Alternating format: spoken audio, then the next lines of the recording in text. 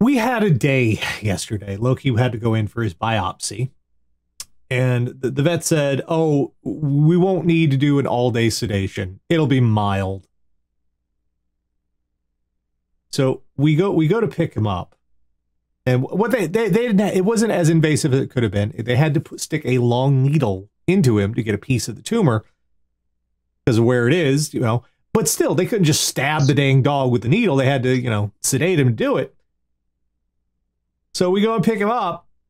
And the first thing I notice is Sarah went in to get him while I'm sitting out in the car.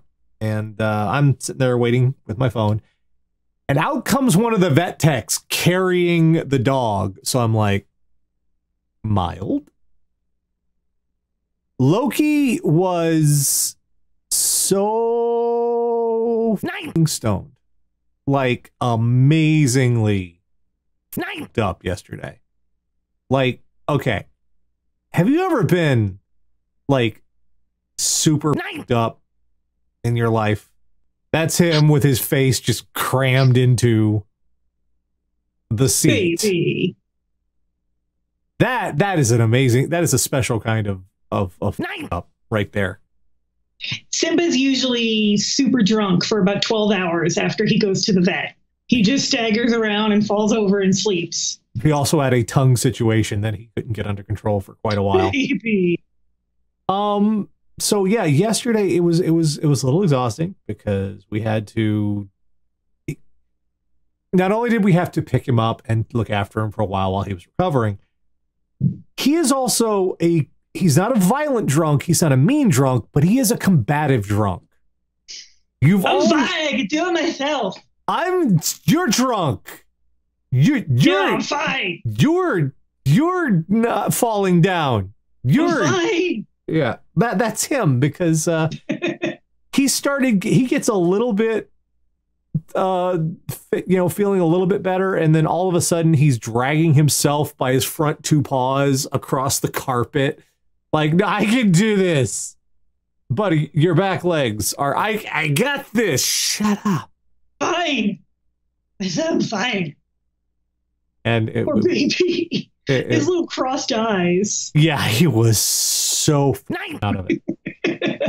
He didn't even know. He didn't listen. The best, we got him home and we put him in his bed, and he's still, that whole tongue thing was going on. Poor baby. Poor boy. He's a good boy. But hopefully we'll find out. This is the point where we find out if we can treat the tumor, and I hope we can. Yeah, I hope so. This is where he is a very good boy. Love him. And it's a giant pain in the ass. We love him. But yeah, so it's very exhausted, very, very stressed, and he's better now. He's being a complete butthead all night tonight.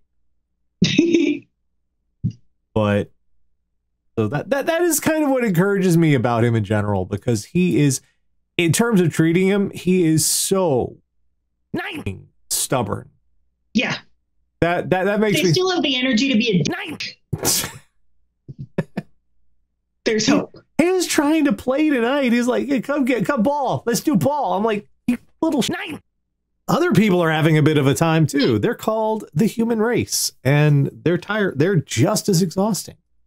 Hey guys, let's do the nonsense. Get this. Are you ready, computer? Are you gonna fucking work for fucking once to fucking night? Each week, Catherine, Radio Dead Air audience go out on the worldwide interwebs, find all sorts of horrible stuff, bring back here for a little segment we like to call What the Fuck Is Wrong With You? And I don't even have the intro shot up on the screen. I don't care. There we go. And yeah, whatever. So last week we had what I tend to call, not so lovingly, Abandoned Internet Day. I don't think it was that bad this year. So what the rest, oh, you say that. You say that. What the rest of the world refers to as April Fools, which I hate with a burning, flaming passion. That's just only increased every year the internet has continued to exist. I miss Think Geek on April Fool's Day because they did some good shit. Yeah, and they're not around anymore. So now we have to deal with people doing shit like this. Navistar suspends worker after active shooter April Fool's joke at Springfield factory. That's not funny.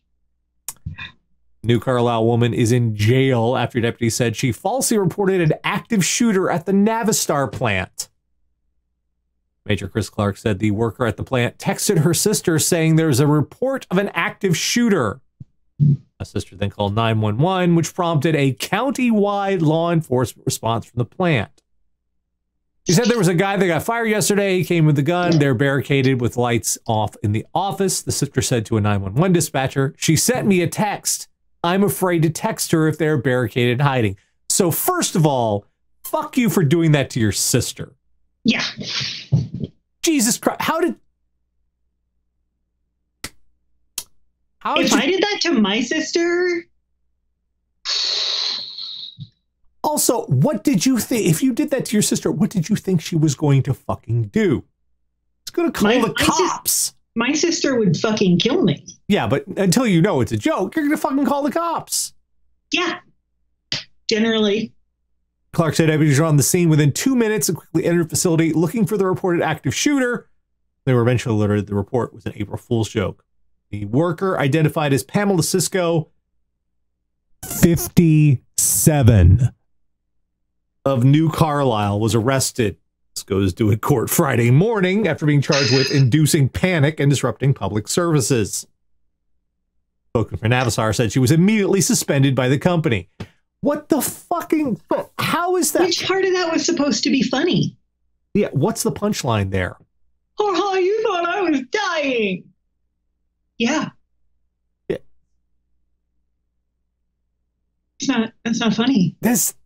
People don't understand. Like, good Christ. This is not a joke. What's the fucking punchline? No.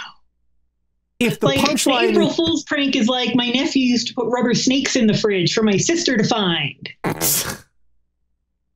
How did that child grow to adulthood without being murdered? Or she would make him cream puffs filled with toothpaste.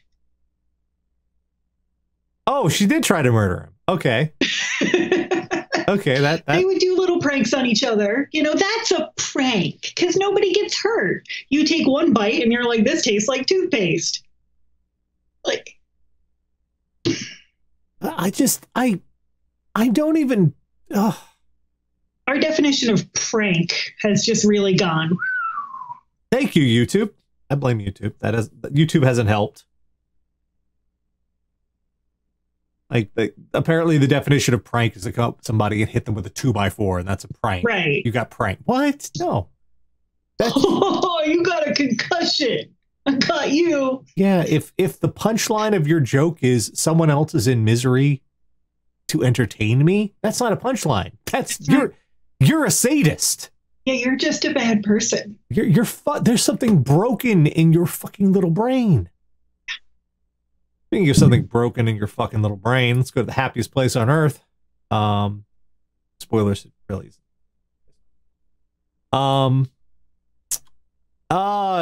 It's not over. It's still going. I spent $15,000. Man arrested at Disney Resort in Florida after refusing temperature check. I want to point this out. It wasn't even a mask. It wasn't even a fucking mask thing. It was, I won't stand still long enough for you to check me with a thermometer. That doesn't even have to touch me. It's one of those Which is about 3 seconds. Yeah, it's one of those little thermometers. You point at someone's bare skin. Right. And no! Man was arrested. My hair salon does it. You walk in, boop, okay, let's go cut your hair. Man was arrested after refusing a temperature screening at Disney Springs in Florida.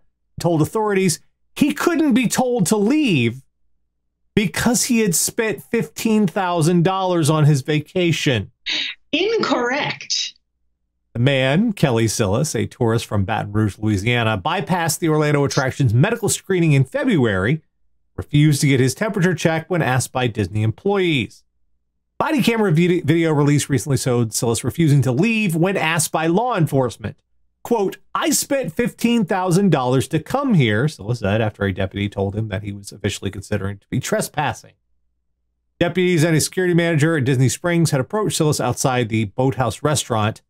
Report said Silas argued with the security manager, yelling at him before the park manager told him he was, quote, no longer welcome at the park today. Should be no longer welcome at the park ever. Yeah.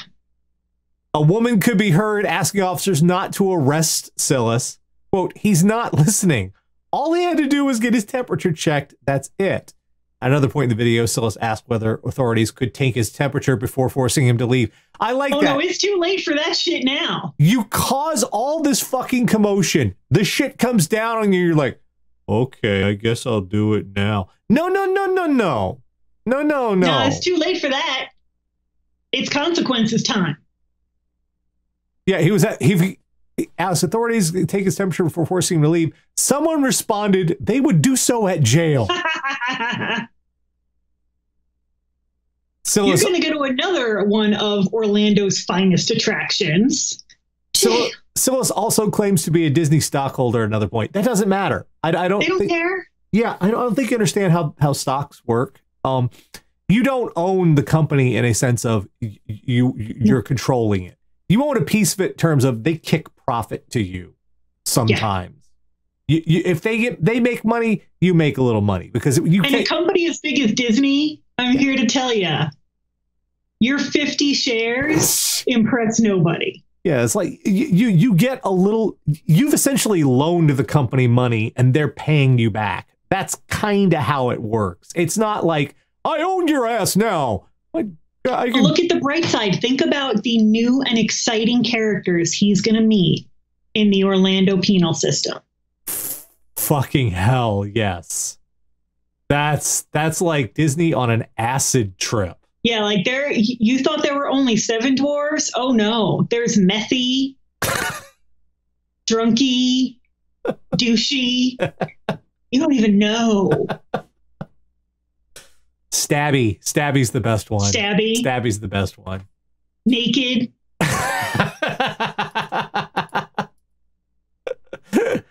Oh my God. No, I spent 15,000. All right. I don't think you quite understand how capitalism works. Yeah. They don't care. They don't. And also all of that trouble for 3 seconds of your time in a non-invasive way. They didn't even have to touch your ass. You're like, no. They just point a little thing at you. Sometimes I get asked to brush my bangs aside.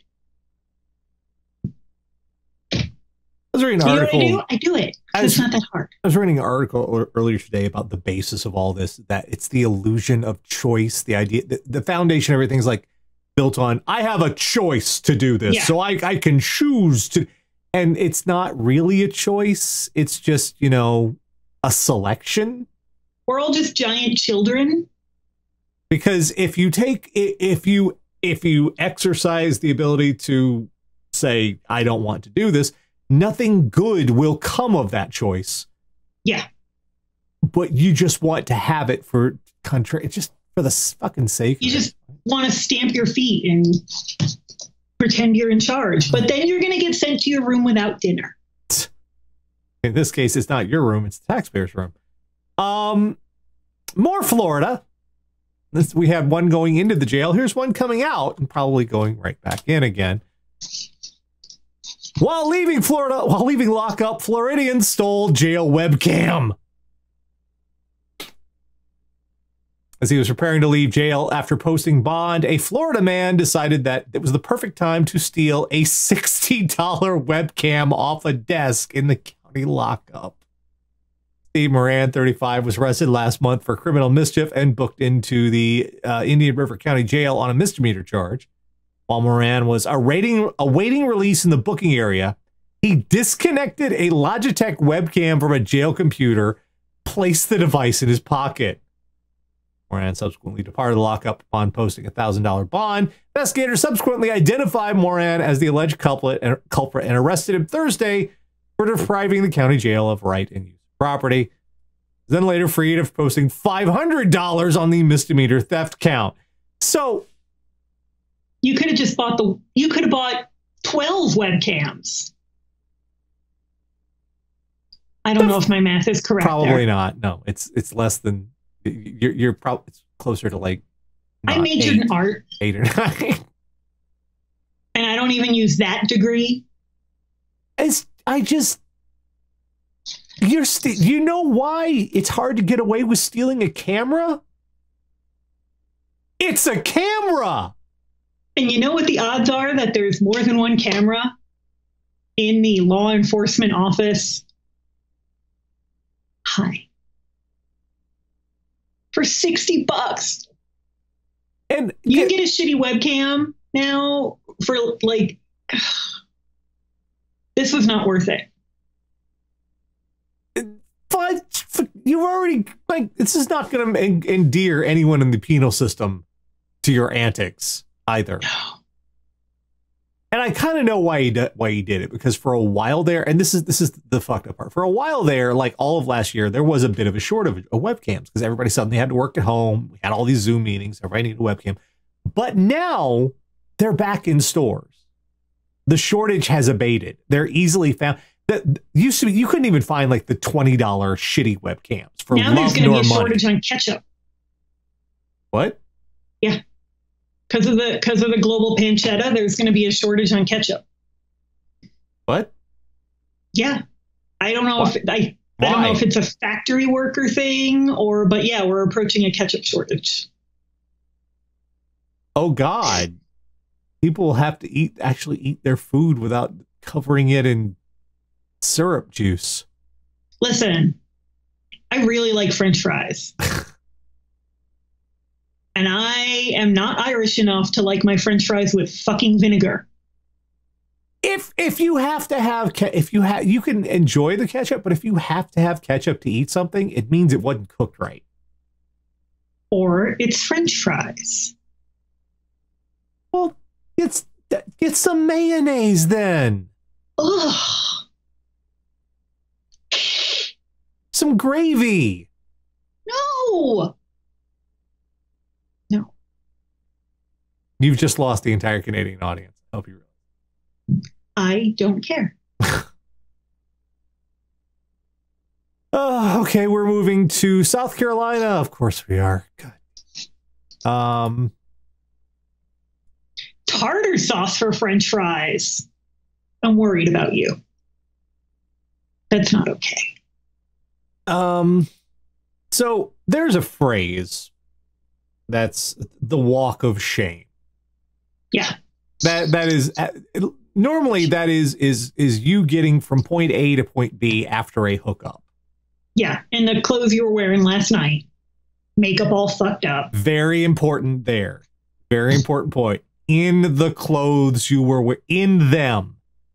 Oh. In like November 1st walks of shame are the best because everybody's in remnants of Halloween costumes and trying to look like they're not. Naked man says he was doing walk of shame. Like the Game of Thrones version? Maybe. Yeah, that's the other problem. Was there a mean nun with a bell behind him? A man who police saw strolling naked this morning on a South Carolina street told officers he was doing a, quote, walk of shame as penance for cheating on his wife. So, yes, the Game of Thrones version. Investigators say Michael Boatman, 41, was spotted by a sheriff's deputy around 1:10 a.m. as he walked in a Spartanburg street with, quote, just a clear bag over his genitals and, quote, a blunt in his hand. Boatman, cop reported, explained he was doing a walk of shame, which he needed to complete for his wife. A second officer noted that Boatman had said that he had cheated on his wife and was doing a walk of shame. Boatman also reportedly referenced Adam and Eve from the Bible, stating that he was willing to go to jail for his acts. So the wife wasn't walking around behind him ringing a bell and chanting shame? No. Now, I've lost some respect for her. I want to remember that. He said he was willing to go to jail, but while being questioned, Boatman allegedly sought to run away from deputies. Which is it? Willing doesn't mean it's plan A. Michael, which is it? Are you willing to go to jail or are you not willing to go to jail? I'm willing. It's not plan A. Being questioned after being placed in a squad car, Bowman said he would try to escape from jail and asked a deputy to shoot him. Sir, You might be overcorrecting just a little bit. Like, my dude. If it... Like, yeah, you might lose your wife over it. You don't have to lose your life over it. Or your pants. Where did your pants go? Well, what? You know, he had a sandwich baggie. Oh, that makes it okay. Look, at least he sealed in the freshness. It's the important thing, and it wasn't going to get wet.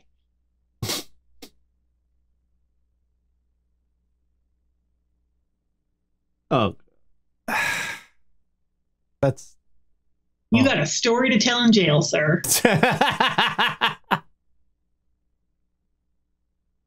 Okay. Well, we're a little late for St. Patrick's Day, but that doesn't stop a couple, literal couple in Pennsylvania. I don't think this is quite how Patrick did it. I could be wrong. Woman charged with arson says she and boyfriend were trying to get rid of snakes. Huh. Oh, this is Louisiana. It's just being reported in Pennsylvania. I mean, to be fair, that's kind of how Patrick did it. He did burn people. And the snakes are an allegory for the Druid and ancient religion. Louisiana woman accused of setting fires told investigators she and her boyfriend were trying to get rid of snakes. Robert Lee Ramirez, 34, faces 2 counts of arson and remained at large Tuesday. Laura Ashley Lee, 34, also of Leesville, was released on $3,500 bond. According to the statement, investigators say Ramirez set fires along the road, multiple fires along the road, and in woods owned by others around their home. Is there some kind of ordinance in Leesville that because it's Leesville, you have to have Lee somewhere in your name? They're both Robert Lee Ramirez, Laura Ashley Lee from Leesville. Is that like a thing? Look, I'm not gonna make the inbreeding joke, but so like not like we set a fire in our house to kill snakes that had nested there. Like we decided to burn down the whole fucking woods to drive them out to where I know not whence, but you know that's just going to drive them toward your home. Because that's the only thing not on fire. Like you're forcing them in.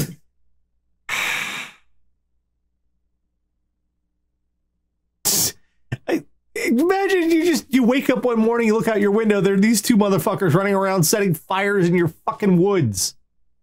Why? Snakes.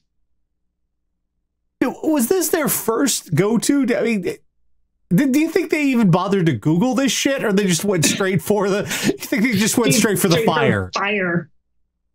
I'm gonna guess they went straight to fire. Like I tell you what, I am that person that whenever I'm confronted with a problem, the first thing I do is Google how to fix problem. Yeah. You know? Well, to be fair, the first thing I do is ask Dan, and then if he doesn't know, I Google it. No, it was like, you know, I had a couple blueberry bushes. I needed to know how to transplant them. How to transplant blueberry bush. Here's the time of year. Bust out a flamethrower? No, I didn't just bust out a fucking flamethrower. And you know what? The people are pointing out on the channel, the worst thing about these is that these are probably, most of these snakes were probably not even the least bit of a problem for them. Like, I don't know much about snakes native to Louisiana. Probably a cottonmouth would have been the worst thing to have to. Maybe I don't know if king snakes or coral snakes, whichever one. I don't know if those are down there, but the worst one is it typically tends to be a cottonmouth. The rest of them are either are some form of constrictor or non-venomous. So you're just fucking with the snakes. They aren't hurting nobody. My aunt had snakes that had a nest and had babies under her front porch. Because like it was old concrete and there was a little nook in the steps, I guess. And we just popped up and down those steps real fast until winter.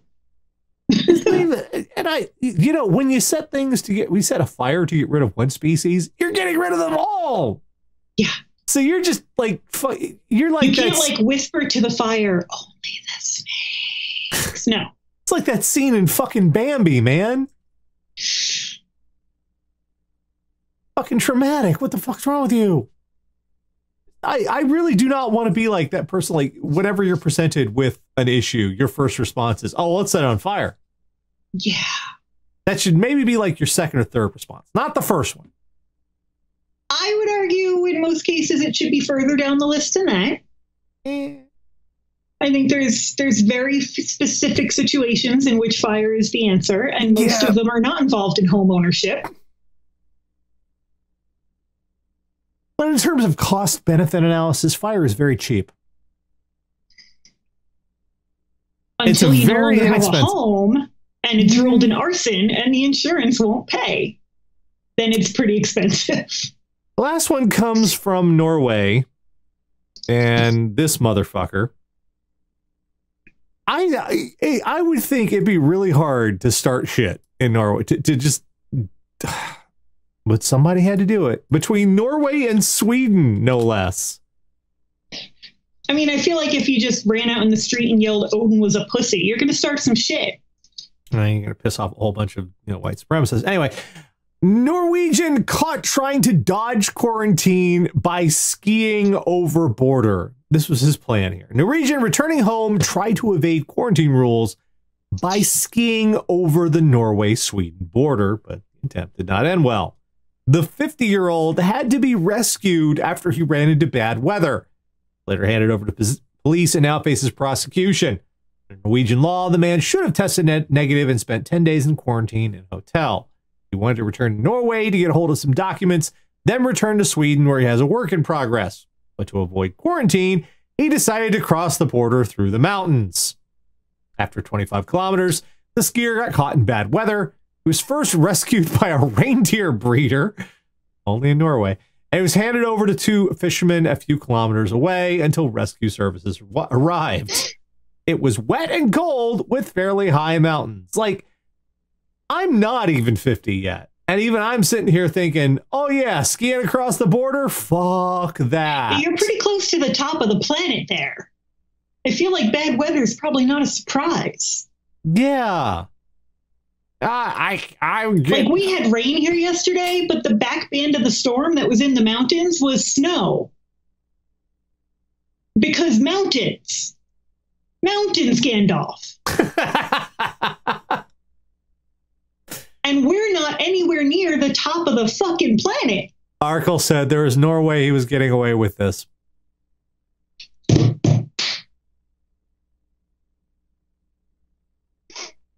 No. I mean, first of all, he thought he could just sweet it.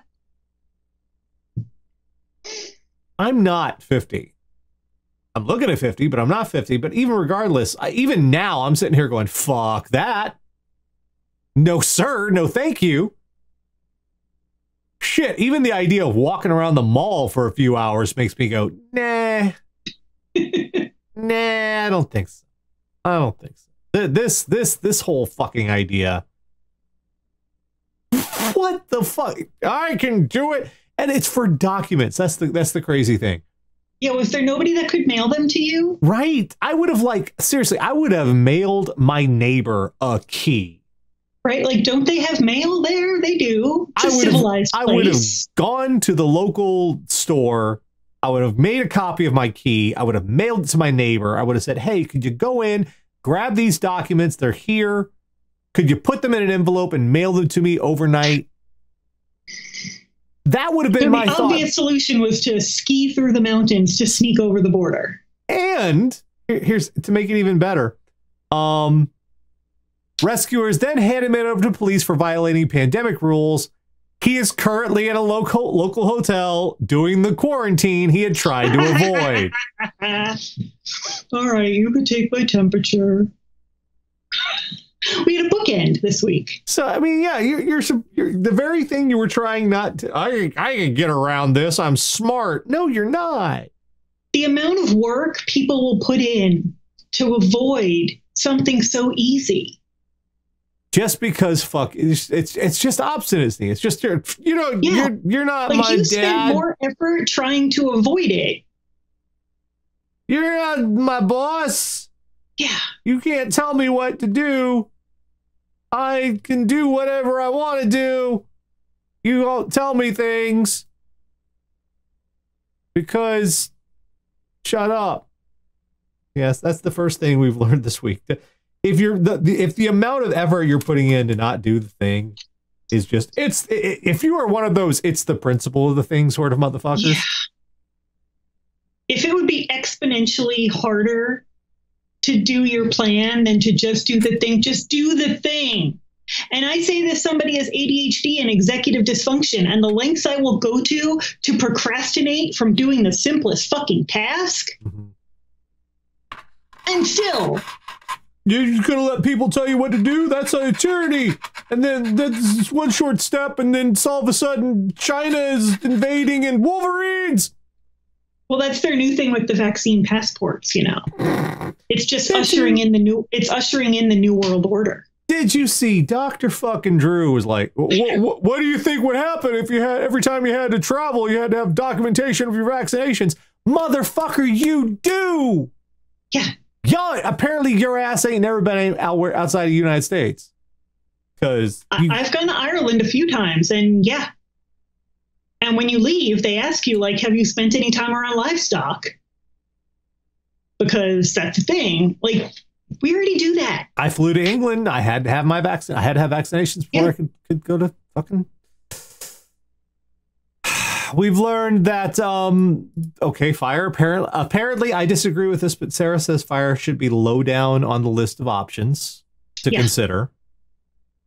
I say you should do a cost-benefit analysis because always remember, fire is very inexpensive.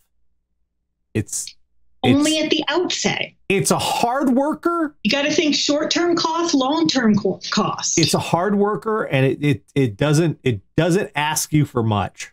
You don't even have to pay fire benefits. That's the law. Yeah, but it will just take everything. Okay, that's capitalism. We've learned that the walk of shame is not what you think it is, apparently. Apparently not. It's just like those motherfuckers who won't stop saying bend the knee in 2021. Yeah. I'm about done. I was done. People still posting that fucking November 5th poem, and they don't even understand what it means. But every November 5th, your whole Twitter page is remember. Stop. We've learned that when trying to steal a camera, you must remember it's a camera. Yeah. You're a little bit of a evidence trail, maybe. And we've learned that no matter how much you fucking spent on your vacation, the mouse can still kick your ass out. Stupid. The mouse is all powerful. We reserve the right to refuse service. It's everyone always remembers the customer is always right. They seem to forget no shoes, no service. The other side of it, we reserve the right to refuse. That's the one everyone's sort of like, well, I can do what I want. No.